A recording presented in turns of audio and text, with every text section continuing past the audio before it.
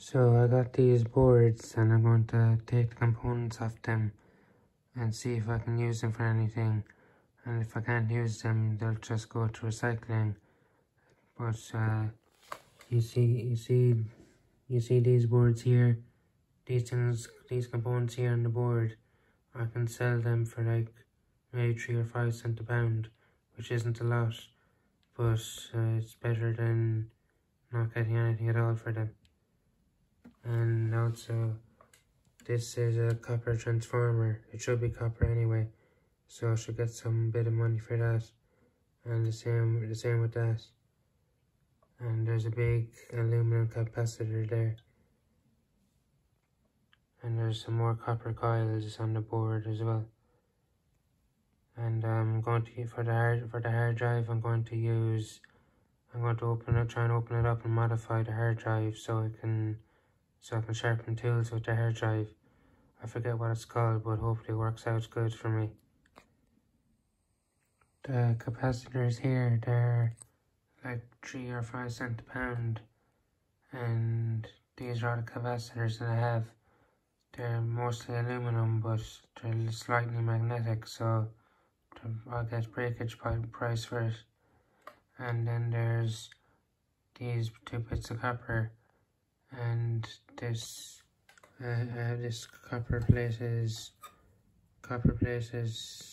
shield, and I have this copper transformer as well. These copper components are worth a lot more than these aluminum capacitors. They can be 3 or 4 times its value. So here's my Far Cry 3 trophies. I have 90% of them. And I've also been watching The Lord of the Rings, The Two Towers, and next I'm going to watch The Return of the King. And it's very good so far, but this isn't my first time seeing it. I've seen it a few times before, but I'd like to see it again. So here's the hard drive that I got from the Skybox. As you can see, I opened it up and put a piece of sandpaper on it, but I wasn't able to get it going for some reason. I just didn't know what to do with it.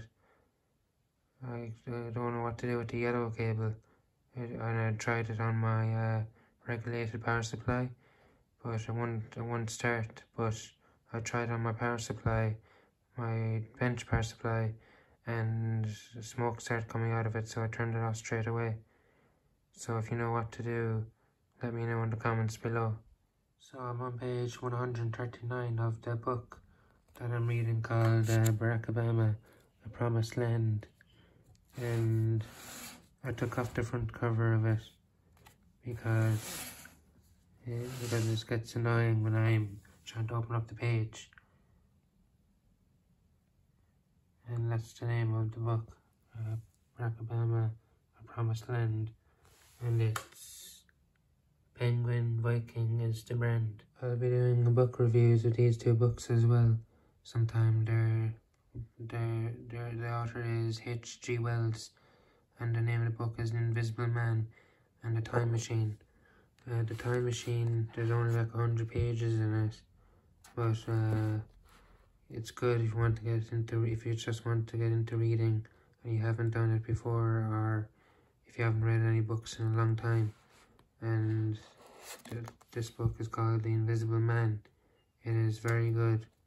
It's one of my favorite books, and it's better than Time Machine, but there's more pages in it, and I think it's a very good book. I came across these 2 books, but only after buying them realised that they were done by the same author.